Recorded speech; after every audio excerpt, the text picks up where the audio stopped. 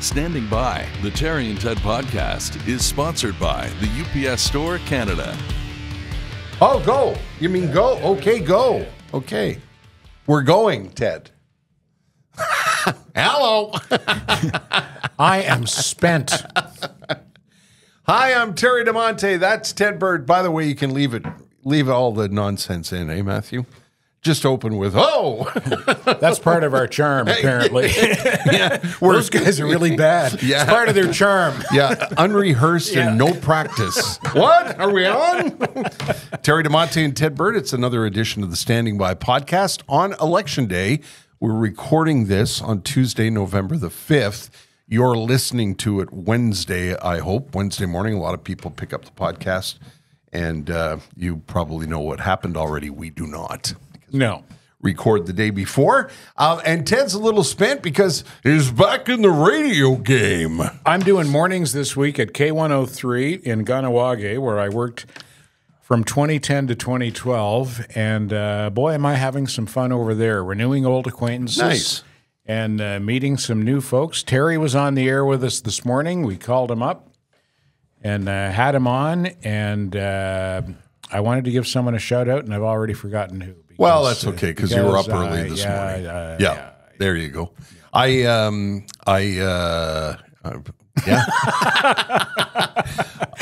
that in too. Yeah, that's really good. Yeah. Charmed. Yeah. Somebody, I got a note from a listener who asked us why we didn't cut something out of the program. And just so you know, we have a staff of none. That's right. That's right. So we get some help from my lovely wife, Jessica. And of course, we have Matthew as our producer. But as far as a production team, that would be me and Ted. So we don't have time to get the scissors out. And also, I thought it was kind of fun that you were back in the game. People think that you've gone back to K103 as a permanent host. You're filling in. No, I'm filling in this week for Heo Kirby, or as I've called him like 3 times already, Kirby Heo. Okay. So I'm sure he's thrilled. Great. Yeah. And, sorry, Heo. And you've got a great history in that community. You were welcomed with open arms and have become really respected over there. I got listener food the first day this week. Nice. Yeah. That's lovely. Joanne Patton sent me in her pie. Isn't that nice? And I was offering it around the radio station, and I said to Jesse, who you were on the air with this morning, I said, hey, Jesse, Joanne Patton sent me meat pie. And she looked at it and went, that's a thick one. Okay. And I said, Okay.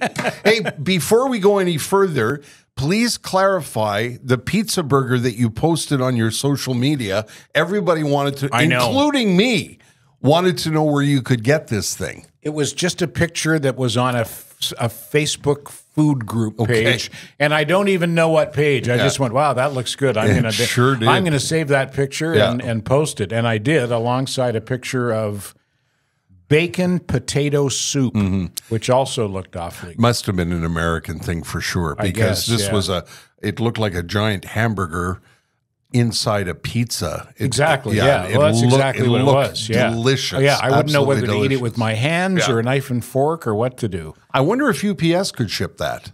Probably. Like if we found the restaurant somewhere down in the States, I'll bet you UPS could help us. Yeah, it'd have to be same day or maybe frozen, and then you'd have to heat it up. Yeah. Our title sponsor is the UPS Store Canada, and they have been with us for a number of years now, and we're very excited that they continue to support the podcast. And we hope you'll support them when it comes time to ship something, to move something, or if you're starting up a business and you want to get shipping taken care of, or if you want to do other things, like you need a passport photo, you need a post office box. A lot of people have a successful home business and get tired of everything coming to the house. You can have a P.O. box opened at a UPS store near you, and they are everywhere. There's over 400 locations all around the country, and I know you've driven by one before for sure. You see the famous UPS store logo, the famous UPS logo, and inside that store you'll find an entrepreneur who is a local business owner, probably just like yourself, who runs that business with service and what's the word I'm looking for? They just when you walk in the door, they want to know how they can help you. And it could be something as small as getting a roll of tape in a box, or it can be something as complicated as shipping to something to Vietnam. They can help you. It's a corporate brand with a small local business mentality. Yes. It's the UPS store. And if you go online to the upsstore.ca, you'll find a great business blog that I read every week. It's got great ideas for small business owners in terms of things like, shipping and decorating for the holidays and all of that. And with the holidays coming up, keep them in mind. If you've got stuff that needs to go across the country, or for that matter, across the world. If you have like relatives in England and you've got to ship Christmas presents, they can help you with that too. The upsstore.ca. Tell me about the boss. We're still buzzing about it. I've seen Springsteen a couple of times. My wife, Jess, is such a massive, massive live music fan. We're going to England in December, and the trip is built around Paul McCartney. So where Paul McCartney goes, we're going. It was built around the soccer game. Well, it also was built around Manchester. Football. Yeah, Manchester United.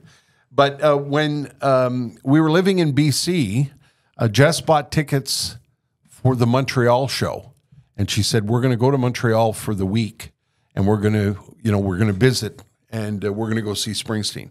As it turned out, those tickets that she bought a year ago came in handy because we moved back to Quebec, and it was, I don't even know how to describe it. I described it on my Facebook page as, this guy, this is the 75-year-old version of the boss. Is he 75? He's 75. I thought he was 70. No, he's 75, and it's the sharp-dressed man version of the boss. He looks good. He looks great. Oh, my God.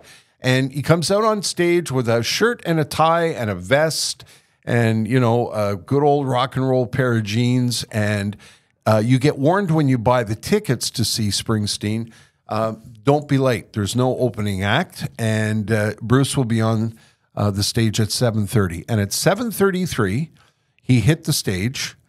And at 10:45, he said goodnight. And he barely came up for air. I'm telling you, he barely even stops. It's just one song after another, and one song will end, and then he's counting the next song in. It really is incredible. And I was saying to Jess afterwards, and I put this on my Facebook post, we're kind of blessed. We're kind of privileged. This is a guy who has written songs that reflect the history of America over the last 50 years, and he's still performing at a high level. He's at the peak of his powers with a 17-piece band. There are 18 people on stage. Our old friend Randy Renault remarked that it reminded him of, Joe Cocker in the 70s when Joe Cocker would tour with a big horn section and a bunch of musicians.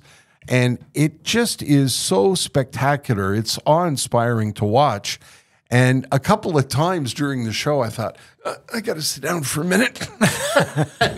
I thought to myself, no, get off your ass. Springsteen's 75. If 75-year-old Bruce can play still, 66-year-old you can stand up and enjoy it. Yeah, it really was, it was really, really special and spectacular. And I encourage you, if you get a chance to see him on this tour, don't pass it up. You won't be sorry. A lot of people are saying, the tickets are so expensive. That's the way of the world is, and I'm really... And you get what you pay for. Yeah, and I'm glad. I'm lucky. Jess and I are lucky. We can do it. We can afford it, and she picks the shows, and I follow right behind her. And am I ever glad that she said we're going to Springsteen, because it was unbelievable. There's still...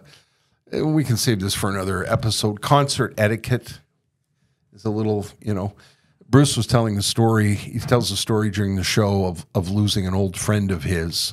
And he's standing there with a guitar, and he's talking about, the song is called Last Man Standing.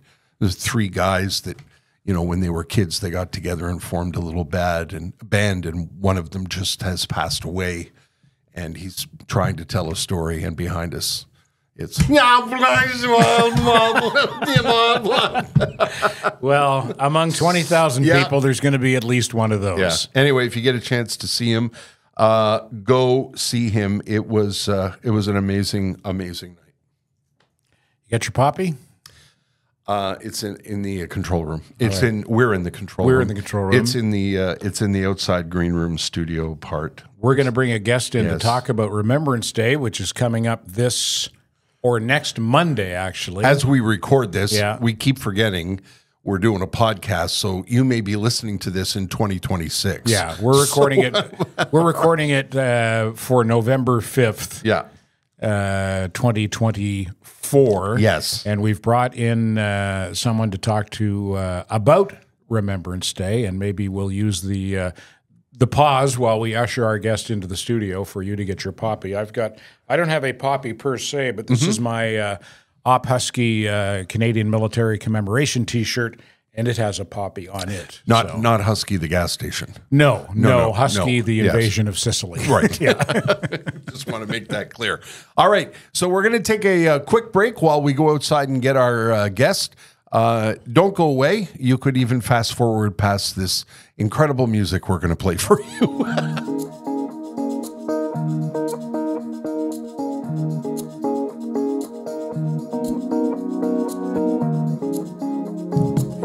We're back, and just before we get to our guest, we want to remind you, do not miss Sugar Sammy, comedian extraordinaire.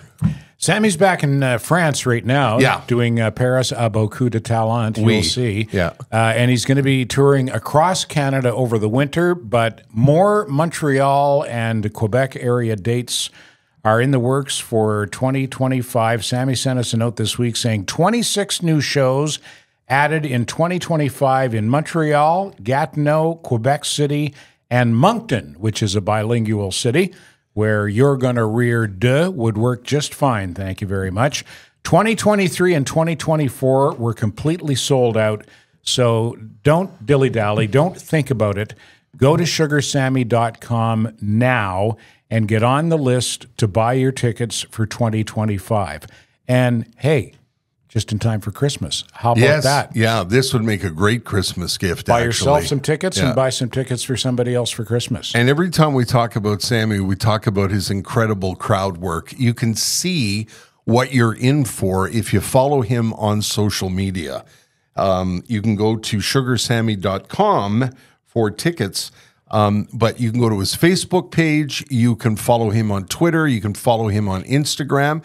And he always posts moments with the crowd, which are really incredible. It's a demonstration of how quick he is on his feet, and always hilarious. It's a little bit of a preview of what you're going to see if you haven't seen him. That's a real craft too. I know, having dabbled in it and hosting comedy shows, crowd work like that is tough. To be able to react and be funny to things that are happening in the moment. That's a real gift, and it's also something you have to work hard at, and he obviously does. Yeah, and he's fearless, and he's bold, but he's not cruel. Does that make sense? Yes, it does. He's likable. Yeah, well, he's the nicest man in the world. Sammy. Yeah. Sugarsammy.com. Don't miss out, because people hesitate and wait, and they miss out on tickets. And again, as Ted points out, great idea for a Christmas gift. All right, we have a guest in the studio. Ted, I'll let you lead on this one. Colin Robinson is with us. Colin is a former commanding officer of the Royal Montreal Regiment and former honorary lieutenant colonel as well. Have I got that right, Colin? Yeah, how am I doing so far? And honorary colonel as well. Honorary colonel? Yeah, I did both. Oh, you did, eh? What's the difference between colonel and lieutenant colonel? A double the pay. Colin's also very funny. That's for a volunteer position. Yeah. I met Colin in Bosnia in 2001 when I got invited to go over on a media junket at the tail end of what was called S4, Stabilization Force, when NATO was putting the finishing touches on the peace treaty in Bosnia. And Colin was at one of the Canadian bases there and was giving what were you giving? It was like a presentation. Just giving a briefing on the briefing. That's it. Yeah, listen to me. Briefing, they're called in the military. More briefing? More briefing, yeah. And I'll never forget that when it came, there was a picture of Tito, the former Yugoslavian dictator, and Colin said, "And this is me when I had hair." Did you say that during the Governor General's briefing? I did. And it landed really well. She was awesome. It was Adrienne Clarkson at the time, was it her not? husband had less of a sense of humor, but she thought it was really, great. Oh, good. Well, as long as she laughed, then you're a winner in my books. Colin's here to talk about Remembrance Day and the Poppy Campaign. Tell us about your history with the Poppy Campaign. I got involved when I released from the Armed Forces, excuse me, which would have been back in around 2009. I got roped in 2010, 2011. And then I was managing the Poppy Campaign for our branch. And really, I think that was a big turning point, not because of my involvement. It was more because of the Afghan war at the time and Canada's involvement. And most Canadians, their appreciation for Remembrance and for the Poppy had been waning over the years. And if you go back through history, you'll see that it ebbs and flows based on what's going on in the world. And we saw a huge resurgence. And whereas a branch like ours, a typical little branch, we're in Westmount, we've got 100-odd members, and we're out doing a little volunteering and at different kiosks in Westmount, and we would collect, $10,000 to $12,000 a year. That jumped up to about $65,000, $70,000 a year, and that's pretty common right across the country. In that Canadians really started to recognize the sacrifice that are being made, not just by the servicemen, but also by the families of the service men and women. I'm pleasantly surprised to hear that, because I thought that it had waned, and I didn't realize that that the awareness had experienced a resurgence with Afghanistan, because we're of the age, and you're not as old as Terry and I, but you also grew up in a time when there were a lot of World War II veterans still around, and we got Remembrance Day off at school. I specifically remember that when we were kids, and it wasn't, yay, we're getting a day off. We knew why we were getting that day off, and we knew how important it was and why it was that important. And I thought that had faded, and that awareness was a real challenge. So it's nice to hear that. It's a shame that it took guys going to Afghanistan and sacrificing for the. Well, it's also part of the new Canadian package when you come over. It's part of there's symbolism. If you check your $20 bill, if you guys both want to give me a 20, I can show you. Okay. But there's Vimy memorials on there. There's poppies on there. It is woven into our culture, and one of the things I find most rewarding about volunteering on the Poppy Campaign every year is dealing with new Canadians. And you get someone who walks up and go, "What's this?" And so you get a chance to explain it to them, and you see them stand a little straighter. They're proud to be now welcomed into a country that so many men and women had laid down their lives and sacrificed, so that we could live in such a great country. In your time in the military, did you see diversity within the military? Was that a time when more and more new Canadians were coming in? Yeah, especially my regiment, the Royal Montreal Regiment. I joined in '89. I was one of the few white guys around. Really, eh? Yeah, it's the United Nations. You're like me on the 72 bus from Côte for Two. Yeah, the city regiments, like the Black Watch and the Fusil Montréal and the Regiment Maisonneuve, the Guards, and ourselves. And same thing in the major urban centers. They've always been a reflection of the melting pot in Canada. Where you saw a difference was in the regular forces, oftentimes. Like when I first volunteered to go over to Bosnia with the Van Doos, and you realize, it's a very white male grouping at the time. Really, eh? Yeah.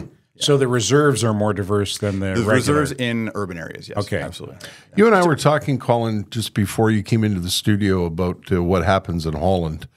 And I was wondering, in Holland, you don't get out of school without learning about the Canadian sacrifice in World War II.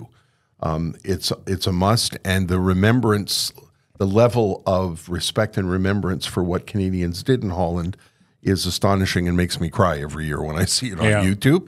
Do you think that should be part of the way we approach it here in this country? Yes and no. It already is. To that same extent, we weren't. Let's be clear. We weren't occupied by the Nazis, and we didn't suffer the hunger winter. Yeah. We didn't have any of those kind of atrocities that went through there. We didn't have people part of the resistance who were sacrificing themselves and putting themselves and their families and their communities at tremendous risk. That being said, close to 10% of all Canadians during World War II volunteered for overseas service. That's a huge huge number. I helped start something called Je me souviens, which is it's a history educational program that teaches about military history and talks about Canada and Quebec's role in World War I, throughout the entire 20th century, and provides free teaching materials to teachers to help get that across. I'm going to ask you this question without diving into anything political, but it's a pet peeve of mine. What's your position on, this is my version of the poppy? The Royal Canadian Legion is very clear that there's one version of the poppy, and that's the one that you're wearing on your chest right now. And people don't understand, the people who want to appropriate the poppy for their own cause, or the Legion won't let you. They'll take you to court, won't they? They will, yeah. It's the intellectual property is registered by the Royal Canadian Legion through an Act of Parliament in the 1950s. Only the Legion is authorized to distribute poppies in exchange for donations, and the Legion is charged by Parliament to conduct Remembrance throughout Canada. And people forget that when you buy a poppy, the money that you put in the box is going to all of the different causes that are supported by. Correct, yeah. Every donation you make in exchange for receiving a poppy, there's very specific guidelines on what it's allowed to be used for. Yeah. And the poppy funds have to be used within the calendar year following the campaign. So that it doesn't just sit there in like a Scrooge McDuck swimming pool kind of thing. It has to be given on very specific causes related to veterans and their families. Right. So when you talked earlier about the increase there was an increase in funds that suddenly began to come in, that makes a difference for you guys. Absolutely, and helps us. We're our particular branch. I'm speaking for Branch 14 in Westmount, where we're very supportive in the community. There's Adaptive Sports Foundation, which is started off in the Eastern Townships. They help all sorts of people who have had a limb amputated, how to get back into sports, and they were very helpful when we started seeing a large number of amputees coming back from Afghanistan, and so we started helping them with that kind of funding, and also the Old Brewery Mission with their homeless veterans program that they've been running. Yeah. Colin, I brought something in that I wanted to share, and I thought that you would appreciate it, and that it would resonate with you as well as with Terry. When my grandmother died, my parents put together a scrapbook of some mementos from her World War II experience, which was losing her brother, who was in the Carleton and York Regiment out of New Brunswick. And he died at 24 in Italy, New Year's Eve, 1943. And I'm named after him. So my parents put together this scrapbook, and it's got pictures of him, and it's got a couple of his medals and letters. And Matthew, if I can get you to put up that first graphic. That's him on the left, Lance Corporal Edward Harold Williston, known as Ted. And that's his gravestone on the right at the Morrow River Cemetery in Italy, which I've been to, yeah.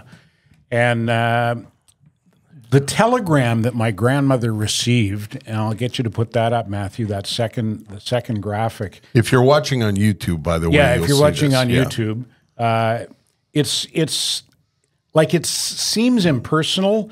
It's from Canadian Pacific Telegraph's Worldwide Communications, my grandmother's name and address. Regret deeply, Lance Corporal Edward Harold Williston, officially reported killed in action 31st December 1943.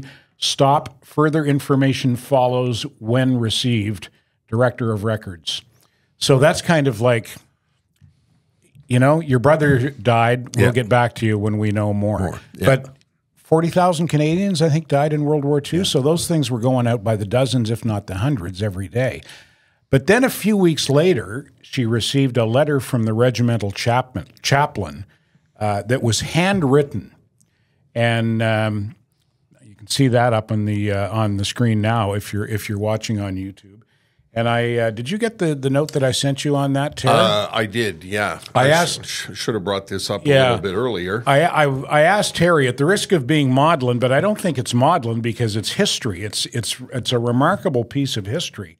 It's a letter from a chaplain, a letter of condolence to someone whose next of kin had been killed in the war.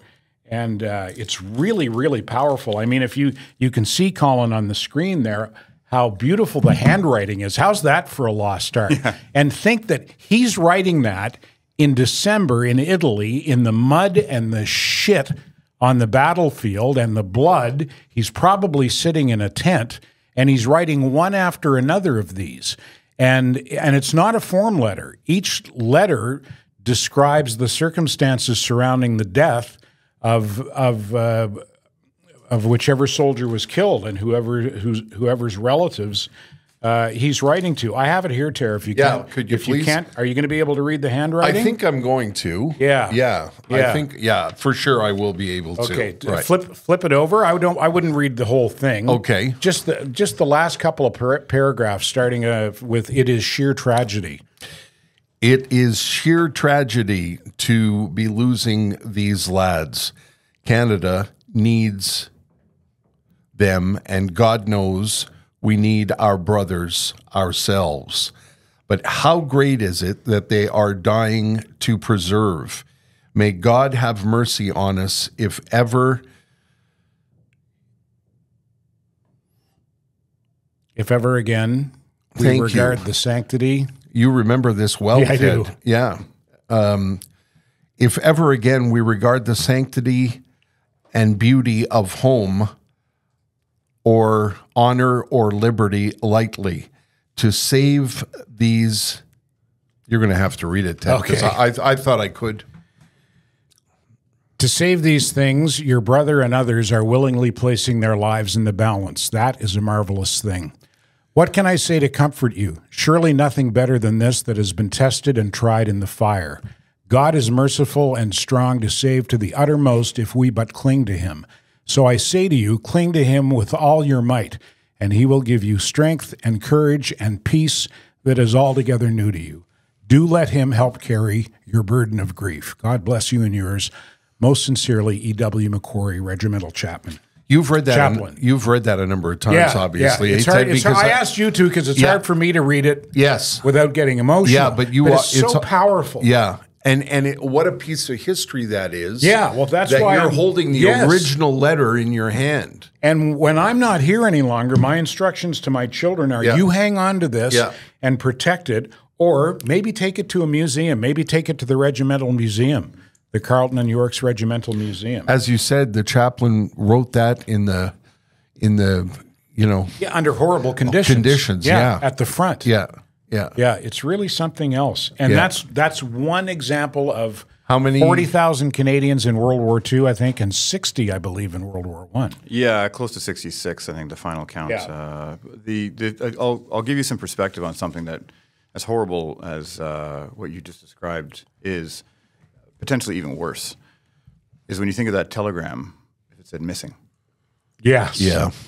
And in World War I, in particular, for the ground troops, the Army, there were a lot of missing. Like over half of the RMRs, like every other infantry battalion, half of the graves are unknown. We don't know where they're buried. And in World War II, where the vast majority of the deaths coming out of the Canadian service folks were from the Royal Canadian Air Force, those were bombers going down. Yeah. And so oftentimes it was missing because they didn't have confirmation. They didn't see. And the reason I say it could be worse than the telegram that your grandmother received is that when do you give up hope? Right? So like the Battle of Leopold Canal, which our museum has an exhibition on right now at our armory on St. Catherine Street, there's a section on it that describes the life of prisoners of war. So Canadians, we had 13, I think it was, RMRs who were taken prisoner at that battle. And so by the time that you would have been taken prisoner, moved to the rear, processed, the Red Cross notified, all that, the families would have been notified that they were missing, presumed capture, or missing, presumed dead. And how long would you sit on that? And how long would you sit on that hope that maybe he's unconscious, maybe he's got amnesia, maybe he's somewhere? I think that's a difficult Whereas my grandmother got... At least there was some immediate closure. Yeah, I remember my aunt telling the story of the day that telegram came, and she said when the telegram guy came down the street on his bicycle, everyone stopped what they were doing and held their breath, hoping beyond hope that he was going to ride past their place. Because if he turned up your driveway, and when he did that day, my aunt says my grandmother went, "Oh no," and she knew. Yeah, I can't imagine living with that every day, wondering, what your brother was going through on the other side of the world, and only imagining, only being able to imagine. And that horror was, there were so many powerful moments in Saving Private Ryan, but when the the Jeep is coming up the long driveway on the farm. Yeah. And the mother is washing the dishes and she sees the Jeep coming and she knows right away. Yeah. I guess thousands and thousands of families had that experience. Your grandmother with the bike and other people with the knock on the door. It must have been horrible. Yeah, and countrywide. And just I was thinking about that on the way here this morning. You know, Afghanistan was the casualties were not nearly as great, and so it wasn't as the Afghan war was not as omnipresent as a global war, which again makes me surprised and pleasantly so to know that it did regenerate awareness for the Poppy campaign. Yeah, you bring up a good point, because in World War I, World War II, like, Canada was at war. In Afghanistan, it felt like the Canadian military was at war. It really wasn't affecting greater society. But Canada in World War II, in 1 week in 1943, some of the stats that came out from this exhibition, like on the home front, we were producing 80 ships. 6 ships, 80 aircraft, something like 4,000 vehicles, 25 million cartridges. Total mobilization. A week. Yeah. A week. Just being cranked out. Yeah. Why do you think, you and I sort of touched on it, and I don't want to get into it, but when you look at what goes on today in the news on a daily basis, I watch the news and I think, why don't these people understand their history? Is it at the academic level? Is it academia? Is it the families at home? Should people be telling their kids about the sacrifice? Like, you know, there's a whole generation of people who you could say, what's the significance of June 6, 1944? And they wouldn't know. Unfortunately, the vast majority probably wouldn't know. Yeah. Even those who have successsually, graduated high school. Yeah. Right across Canada, it's part of the curriculum and is covered. And it's just... Should that change, Colin? I guess you can't change it. I was going to say, it's hard. It exists. It's part of the curriculum. You should know. Yeah. These are part of it. And I guarantee you, if part of the citizenship exam, these kind of questions are there. Is it retained? Is it reinforced? That's part of the challenge. Well, I think what helped us in terms of remembering and honoring that generation was we knew them. Yeah. I know guys who landed, or knew guys who landed on. When we were in our 30s, you could buy a poppy from a guy who was on the beach in Normandy and shake his hand and say thank you. And most of them were like embarrassed that you would shake their hand and say thank you. They were like, "Oh, I didn't really do anything." Yeah. Bullshit. Yeah, I was in the third wave. It didn't count. So humble, eh? I used to deal with a gentleman. He was a president of our Legion, John McConaughey. He had been a great guy, and he's from Point St. Charles. Had been part of the regiment, deployed in '39, and they did nothing until '44. And his only real action was at Leopold Canal, and he's in there for like half a day and got a machine gun in the arm, and then he was evacuated out. And all that kind of stuff, and.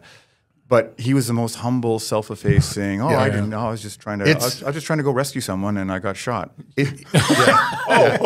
Just that shot. Oh, you just got shot. I think it's generational. My grandfather served, Bill Betchley, and Papa would not. He didn't want to talk about it. He would say, "Well, I peeled potatoes." Like you knew he was not going to talk about it and let it go. And I wish I would have pushed him a little more. Yeah, it's one of the reasons. It's still the same today. Yeah. One of the challenges is people just don't really understand. They don't relate. And you find yourself trying to provide more and more context and perspective, and people's eyes are glazing over. You're like, okay, forget it. Yeah, I'll just go talk to my buddies. Let me ask you about the medals that are on your jacket. If you've downloaded this podcast, you can't see it, but there's some medals on the jacket that Colin's wearing, and you see these often. And I'm always embarrassed to, we bought a poppy the other day in St. Jerome from a vet who, was probably in his 70s, and he was festooned with medals. And I wanted to ask him, but you could tell he didn't want, he would have been embarrassed had I asked him. And I don't mean to embarrass you, but we see this all the time. And what do they signify? Well, spoiler alert, nothing fancy on these ones. Okay. So the red one is called the Canadian Forces Decoration. Yeah. And it just means you get the red medal by itself for 12 years of service. We call it the 12 years of undetected crime. And then the bar, you get a bar for every 10 years of additional service. So that signifies that I'd done at least 22 years of service. This one is a campaign medal for Bosnia when I was over in S4 where I was trying out for Tito and meeting Ted. And this one, I get in trouble when I call it my 2-for-1 medal because I got this medal because I got that medal. This is it's a Canadian Forces Peacekeeping Medal because Canada has been awarded the Nobel Prize for Peacekeeping, and all Canadians who have served overseas peacekeeping missions get that. Where will you be on Remembrance Day? I will be downtown with Branch 14 of the Royal Montreal Regiment Association, our Legion, and I'll be there for the ceremony, and then we will probably all repair afterwards to a local institution to sample some fine beers. Understood. Colin, thank you. Yeah. Thanks for coming in, and thank you for your service, as they say. Yes. My pleasure. Thanks for having me on. Thanks, Colin. We'll be back in just a moment.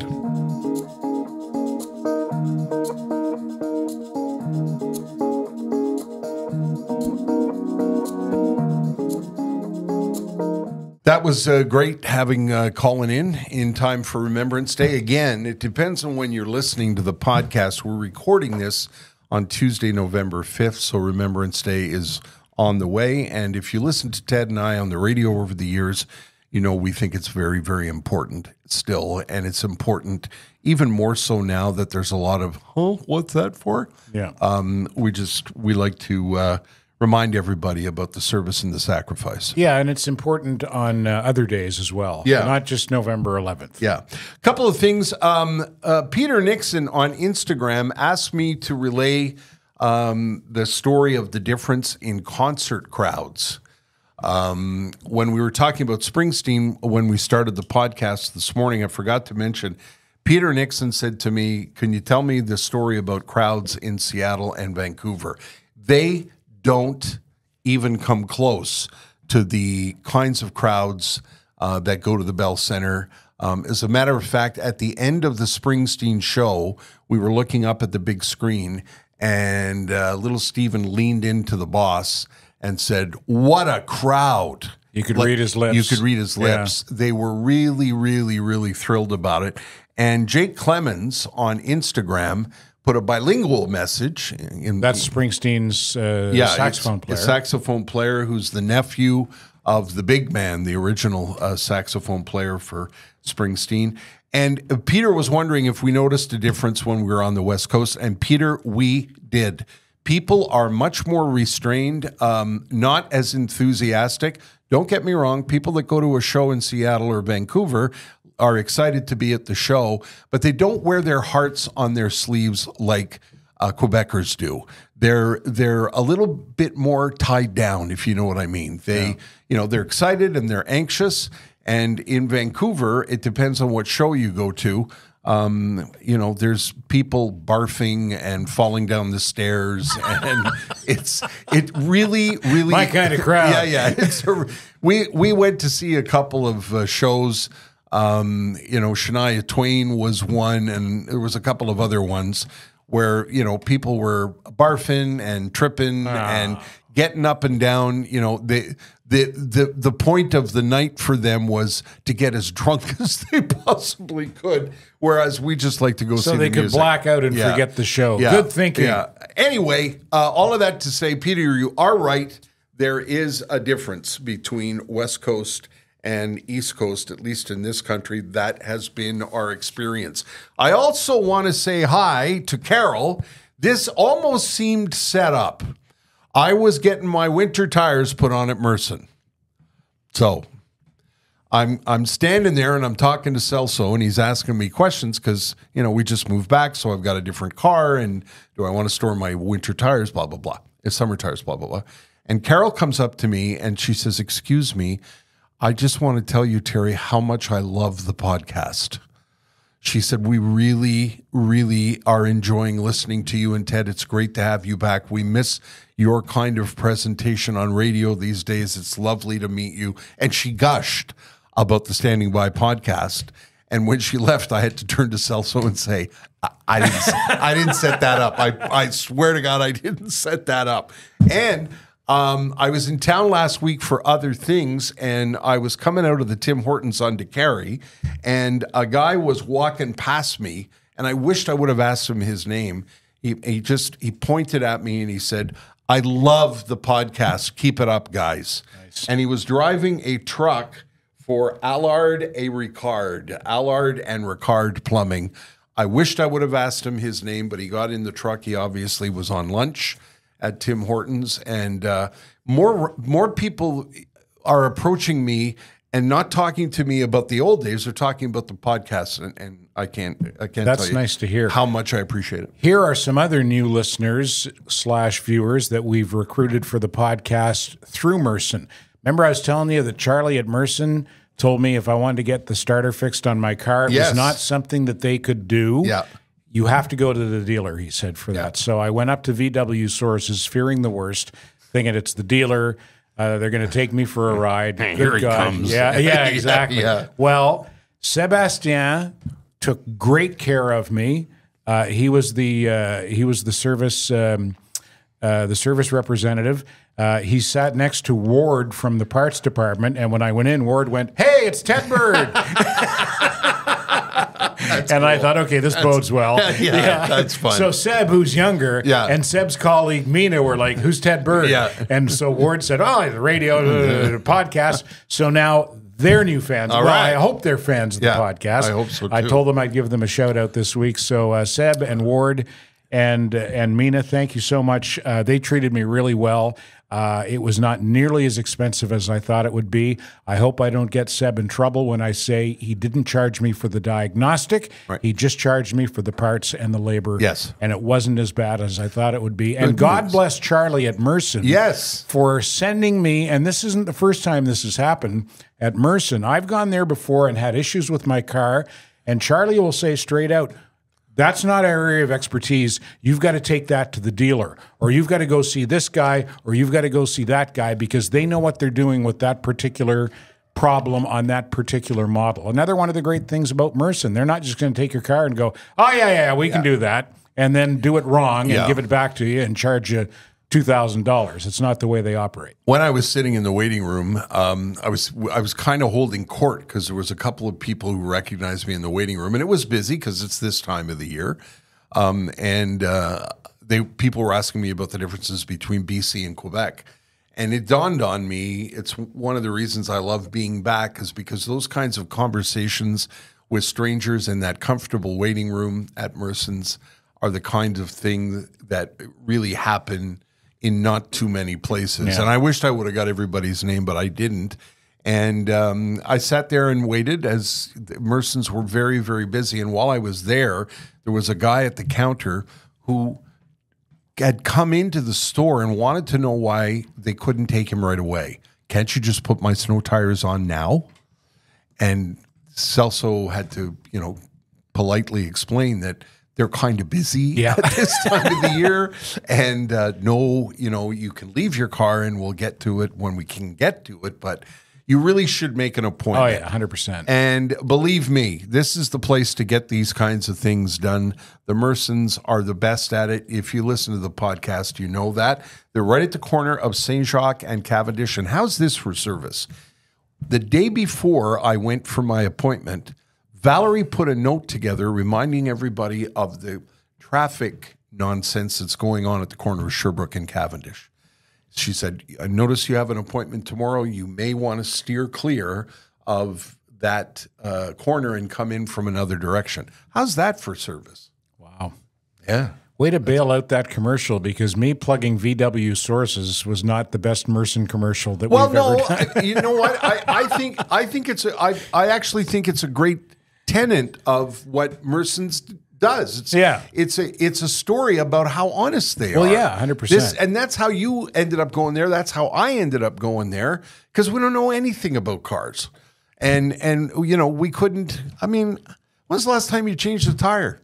I'm going to go with never. Yeah. That's what I mean. That's who we are. So when Charlie or Celso or any of the guys comes out and says, like when I went up and got my keys from Celso when my car was finished, he said, "Your oil's good, your brakes are good, your wipers are fine." Like stuff that I didn't ask them to look at, they looked at, because they often, this is the way they do business. They realize that your vehicle is carrying the most important things in your world, your family, your kids, your relatives. Your boss. You know what else I don't know anything about? What? Electricity. But there's someone I saw on Facebook who knows even less than me. There was a Facebook reel that came up of a guy, and it was one of these "don't do this" things. A guy is like splicing a wire, and I think I sent this to you. It was you that sent it to me, where he bites it. He bites the wire. He's working on some kind of fuse box on the outside of a house. Yeah. And he can't get the covering off the wire, so he decides he's going to bite into it. And shocks himself. Yeah. He's nearly killed. And did you say in your note, should have called Accutech? Yes. There you go. That was me. Yeah. Accutech Electric is another family-run business that supports the podcast, and we talk about this often. I can't think of anything more important in the house than your wiring. It's super important that it's done properly and it's done safely. And back in 1995, Tom's dad started this company called Accutech Electric. And by word of mouth and with good work and efficiency and all of the other things that you're hoping for when you need electrical work done, that's how they built this company called Accutech, Acutech.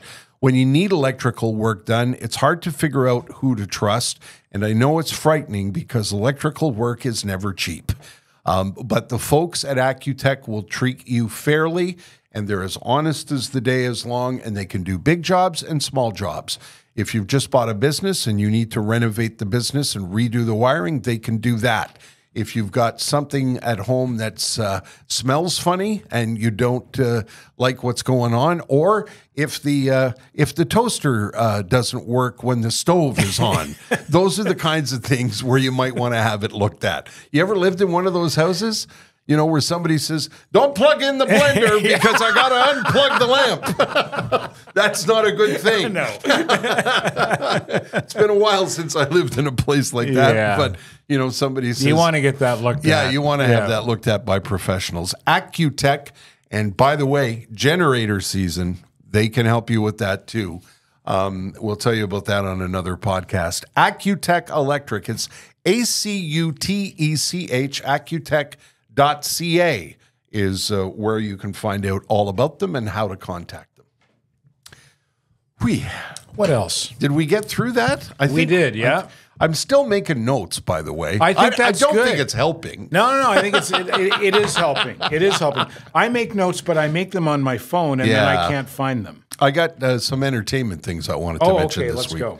I get nice feedback from people who said, "Oh, thanks for recommending that. We've been watching it." By the way, you've been answering the email, eh?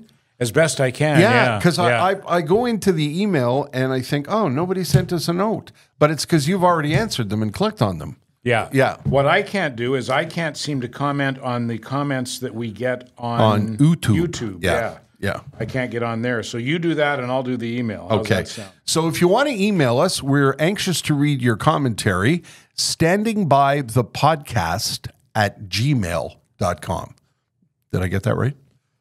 Yes. standingbythepodcast@gmail.com. And yes, we look at it every day and we get all excited when a letter pours in. Yep. Another letter has poured in. Yeah. And a couple of people have mentioned they like when I mention stuff that we've been watching at home. So I thought we would.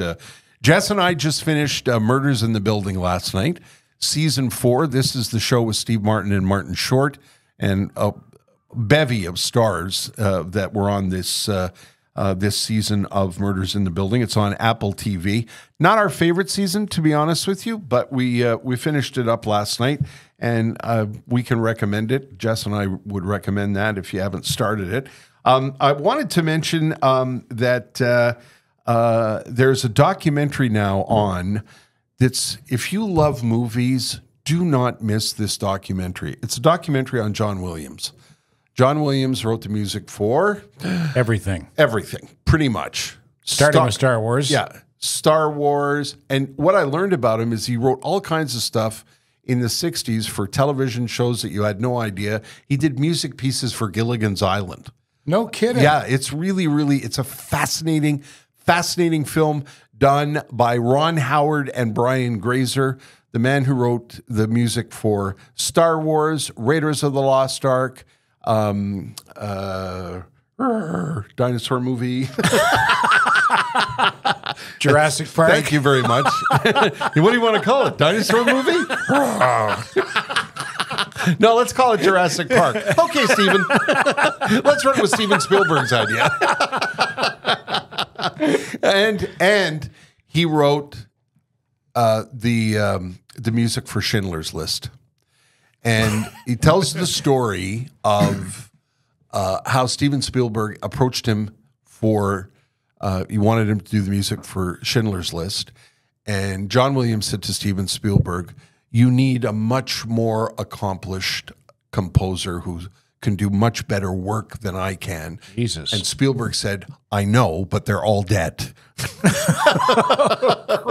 So you have to do it. Anyway, if I know it's on Disney Plus, not everybody has Disney Plus, but if you have it, don't, especially if you're a movie fan, see the John Williams documentary. And I wanted to say, I don't think he needs luck. I was going to say bonne chance, Marc-André. Marc-André Grandin. Do you remember Denny Grandin? Sure, yeah. I know Marc-André. The late Denny Grandin was a Show'em staple for many, many years. His son, Marc-André Grandin, is a Quebec movie star. He is a big, famous, accomplished actor. You know the show Hot Ones, where they eat the wings? Have you seen? No, I've heard of it. Yeah, you've seen this on video? Yeah. It's one of the most watched YouTube shows. Someone's making millions of dollars out of eating hot wings. Yeah. And having big, famous people come on and eat hot wings. And anyway, this show, Hot Ones, Marc-André Grandin has come up with the Quebec version. Oh. And I think this is such a great idea. He's doing it en français. Les Eyes Show? I don't know if it's called Les Eyes Show, but it's the same premise. I guess he made an arrangement with the people who do it in English, and he does it in French, and he just had Valérie Plante on, which I thought was really interesting. And if you don't know the show I'm talking about, it's they eat ridiculously hot sauces on chicken wings while being interviewed. And it's a lot of fun. It's really, really interesting. All the shows are about, 25, 30 minutes long. And Marc-André thought this would be a good idea, and I think it's a great idea, and I want to wish him well with it if you're looking for entertainment. Speaking of ridiculous things on social media, there's a reel that keeps popping up on my Instagram reels. Matthew, it was that one that I showed you. I think we might need our headphones for this. Okay. I can't figure this out, and I thought maybe you could make our heads or tails of it. It's two German guys named Gunther and Gunther. Mm-hmm. And they're fashion guys, and they're trying to get involved in some sort of fashion thing that's happening in Toronto. I don't know if you're watching this on YouTube, you'll see their picture. They look like a couple of arseholes. They really do. Like they've got some. They look like they're full of themselves, don't you? Seriously, yeah. Like, and get over yourself. Yeah. One of them's in a turtleneck. The other one's got a beret on. Yeah, and they're called Gunther and Gunther. They're from Berlin. They are the faces of Gunt TV. What? Yeah. So who came up with that idea? I don't know, but that's a terrible idea. That's Gunt with a G. Yes. Yeah. Arriving at Archives Fashion Week 2024, happening at the Billy Bishop Airport in Toronto. What? Can you play the? Can you play it, Matthew? All right. Let's have a look at these guys. The video. This is them on stage. Yeah. Okay. Look at them. Yeah. Oh, come on. Seriously, with yourself. could you be any more pretentious? Oh my God. And now they're kissing each other. Okay. And I mean, that's part of that world, but they're. Yeah. This poor guy with the look at. He went in for a handshake. Well, yeah, and the other guy gave him a lingering kiss on the lips. Yeah. So I have no idea. Okay. They look like Karl Lagerfeld's bastard children or something. Yeah. Well, apparently they're big in Germany. Yeah, well, they look like a couple of silly gunts. Yeah, they do, don't they? Yeah, Germany can have them. Yeah, wish anyway, them well. That's that's Gunther and Gunther. You going to get a beret soon? No. Okay. I don't want a beret. I've also got the tweet sheet still to go. Terry, you want to do that now? Absolutely, for sure. All right, I brought the tweet sheet to K103 and Ganawage this How'd it week go as well. over? Yeah. Huge. They love it. Oh, really? Yeah, Okay, Paul good. and Chris, who I've been doing the morning show with, really like it. Okay. For this week's tweet sheet on standing by, the Terry and Ted podcast. Let's start with this one here. Okay. From Samley Matters at Samley Matters. Tried to make a friendly comment about how I liked my neighbor's very autumnal outfit, but I swerved too hard into friendliness, soared past over familiarity, and landed on the arguably hostile, well, if it isn't Mr. Fall. That made me picture in my head you with your blue and white lumber jacket. Yeah, the LL Bean deal. Yeah, exactly. Yeah. Well, if it isn't Mr. Fall. Next up, from at Corn on the Goblin, sommelier interrupts me. Stop saying notes of ass.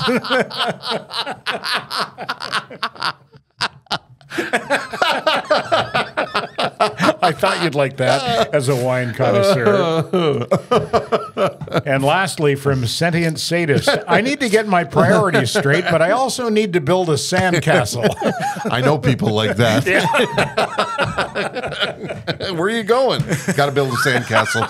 I gotta go.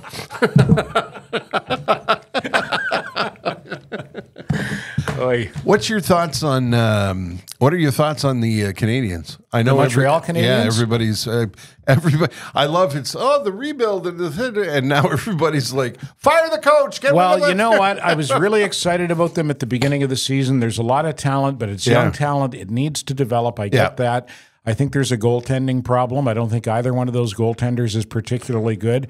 And increasingly, and I hear this from people who know more about hockey than I do, I think there is a coaching problem. Really? Yeah. Really? Yeah. This surprises me. Yeah. Wow, because people love Martin St. Louis. Well, people love Martin St. Louis, the guy. Yes. Because he's a French Quebecer, and he's from Laval, and he's a good guy, and he's the underdog, he's the little guy who made it big, but that doesn't make him a good coach necessarily. Wow.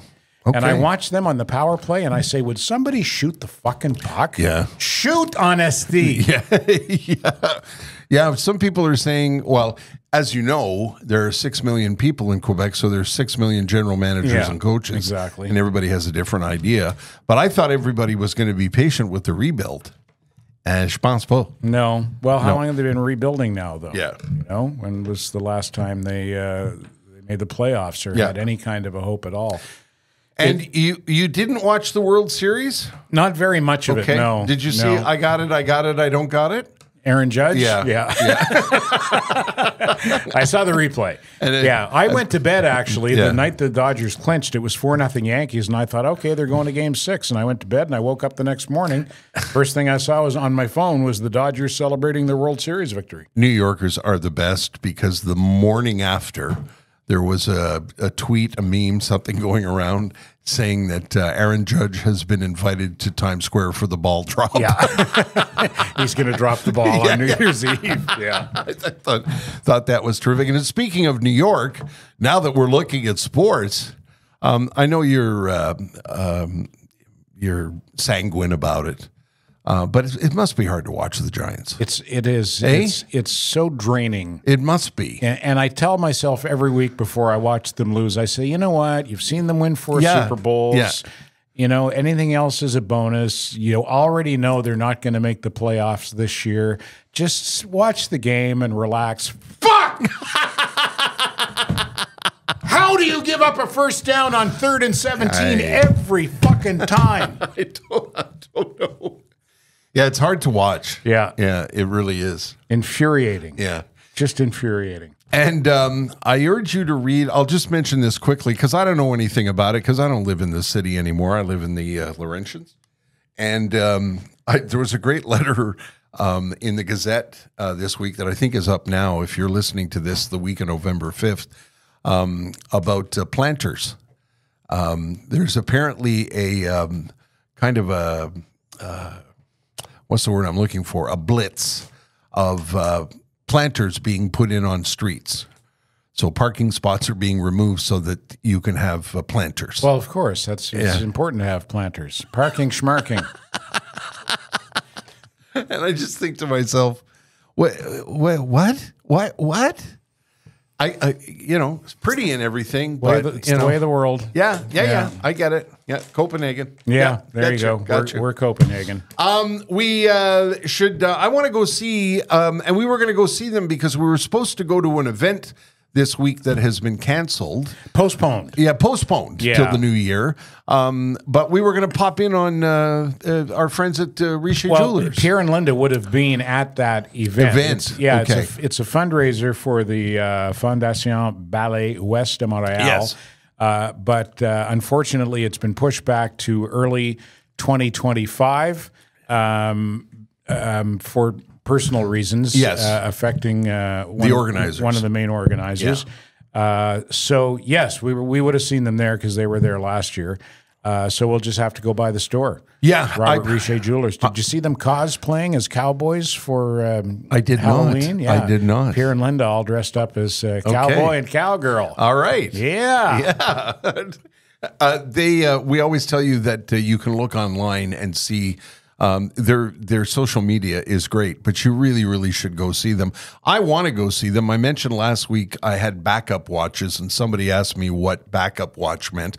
I have one watch that's very important to me that I've had for a very long time that isn't a department store watch, and I've got two other watches that I wear when I don't want to wear the important watch. Right. You know, like when I was in New York, I did not want to wear the important watch. So I've got a couple of other watches that I've picked up over the years. I'm not a watch collector, but I've got a couple of watches, but they're battery driven and no one will replace the battery Pierre anymore. will. So I'm going to go in and see Pierre with my backup watches. Yeah. That's why I call them the backup watches.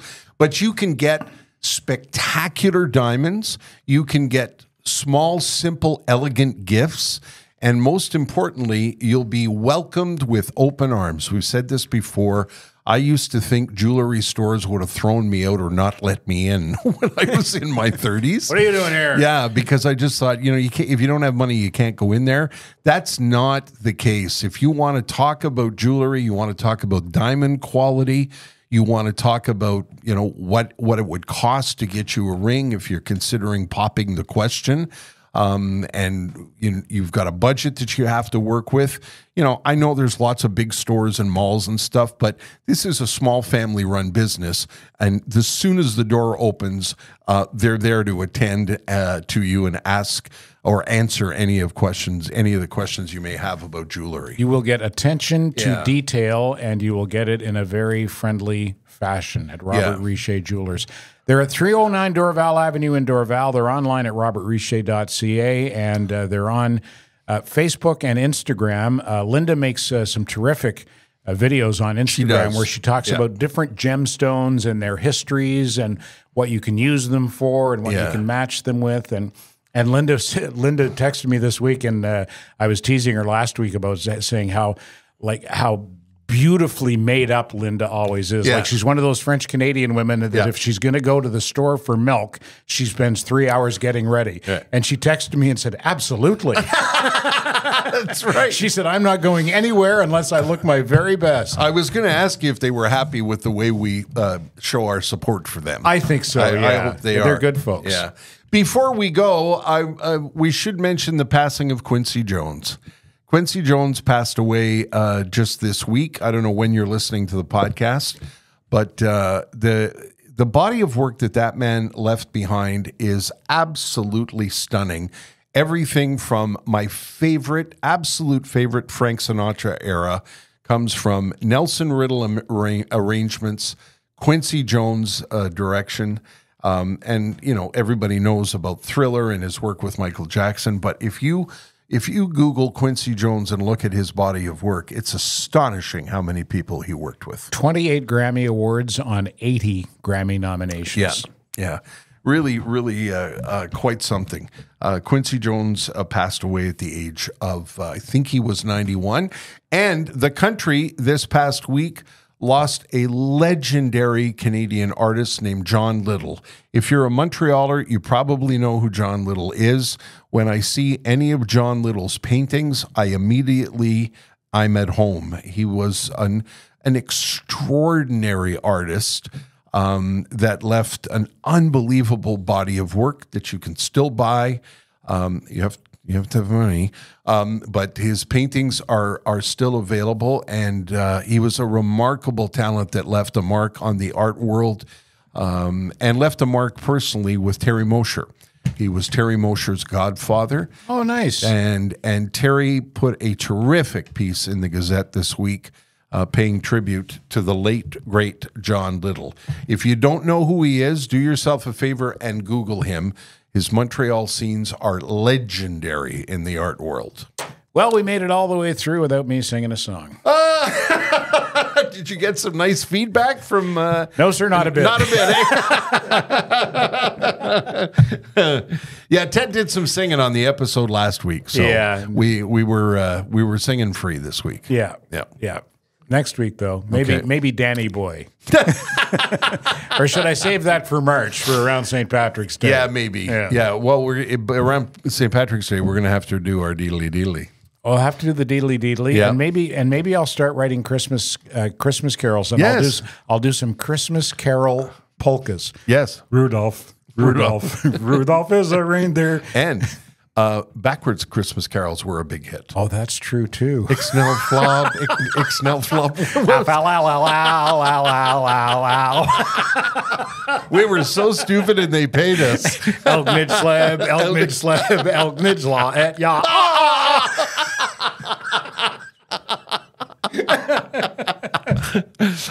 Look at Matthew. Yeah, I know. He's going, the fuck is wrong with them? about?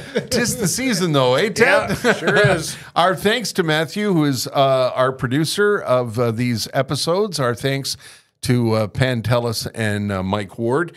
And a big thank you to Sugar Sammy. Don't forget to go to sugarsammy.com. Our good friends at the Mersons. Accutech Electric. That's accutech.ca. Also, Robert Richer Jewelers, we were just talking about them, and our title sponsor, as always, the UPS Store Canada.ca.